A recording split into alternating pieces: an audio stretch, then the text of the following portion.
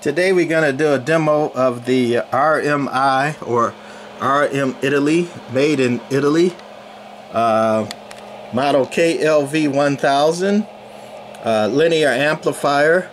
Some might have noticed that I already made a video on a model KLV-1000P with the P at the end, and the P model does not have a driver tube and it's a high drive. And this one is 1 drive and 4 with the driver tube, and it's a low 4-watt drive amplifier. Before I fire it up, on this one going across, you got the main power switch right here. I find it interesting that it's mounted what I consider kind of upside down, with down being on and up being off, and it's clearly marked that way. And even on my 1000P, it's the same thing, that down is on and up is off, which I find interesting. But going across, that knob there is for the preamp. It turns the preamp gain up or down. It can turn it down minus 10 dB or up to plus 10 dB.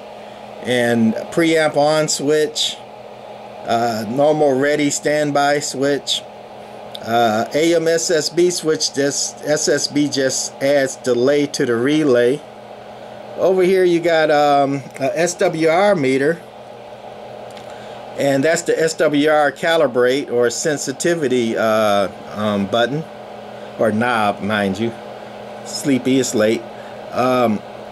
We got the direct reflect meter for the switch for the SWR. Direct is calibrate and reflect is actual SWR read.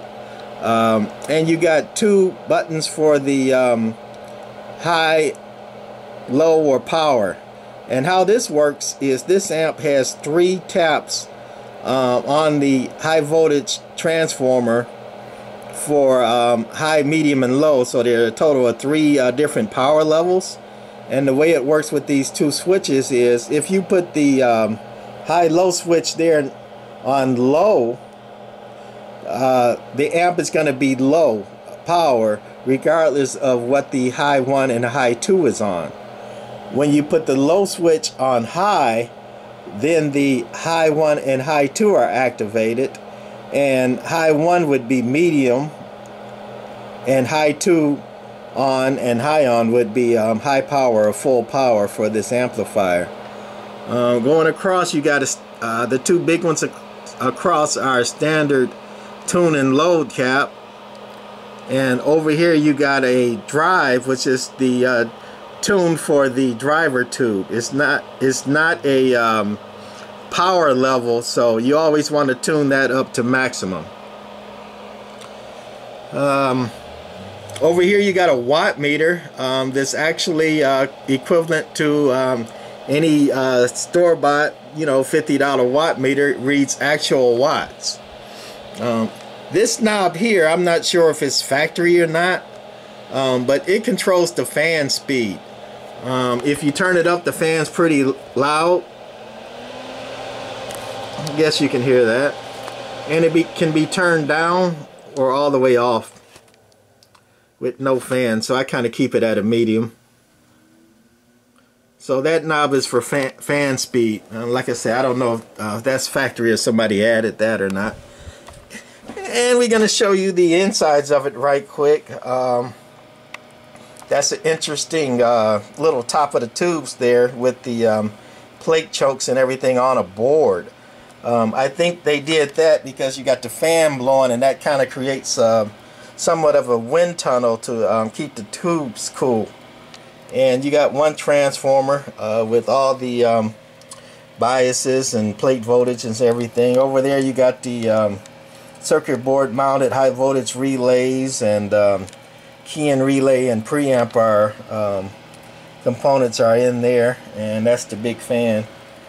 And that's the 4 output tubes. And back there is the 1 driver tube and key-in relay right there. So that's pretty much the looks of it. That's a little interlock that cuts the power off when you open the top cover. I got that wired in reverse so I can power it up with the cover open. It's a safety measure that high bypass. And over here is a nice clean Tram Titan 4 that I keep on the bench that I usually use to drive my radios with. One of the light bulbs went out, so I just replaced it with very bright LEDs, and I think it looks kind of nice that way. It's really lit up. So that's the old trusty Tram Titan 4 going into the RMI Italy KLV-1000 amp. And let's put it on standby and just show you what the radio's doing. Going to the 20 watt scale here. Audio. Actually, the radio does a little bit more, but I got so much junk in line, and watt meters and tuners and a preamp and SWR meters. By the time it gets all the way to the watt meter, going into a big dummy load up top, I guess you can't see it behind that big Doro meter. There's a 5,000 watt big dummy load. But anyway, 20 watt scale, that's all the radio's doing. 1 to 5 there on average. And let's turn the amp back on to ready.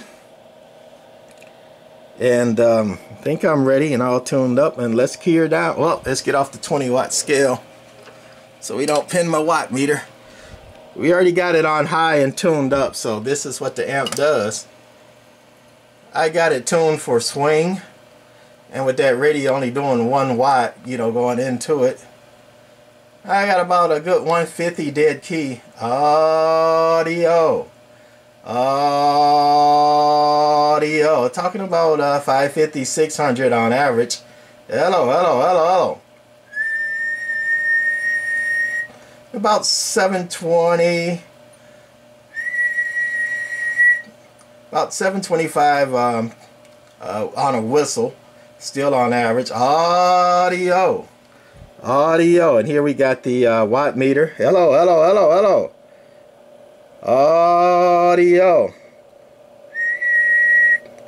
Watt meter is doing about the same thing pretty much.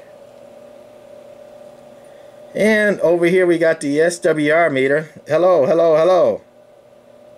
Audio. That's on the dummy load. Hello, hello. Nice little transmit light there.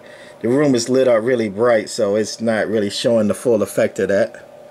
Hello, hello, hello. Audio. Gonna put it on peak right quick. Had to unkey it, only got 2 hands. And on peak. Hello, hello, hello.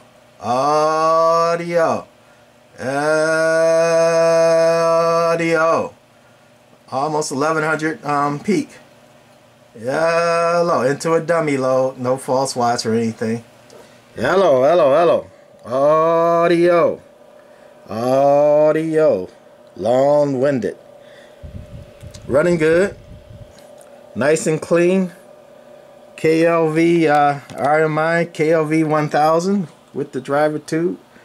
Driven by a Tram Titan 4. Only doing a couple watts into it. Sure it would do more with more drive, but this is how I like to run my stuff. Low dead key, high swing. Okay, that's going to be it for this KLV-1000 5-tube 1 drive and 4 linear amplifier. Bye.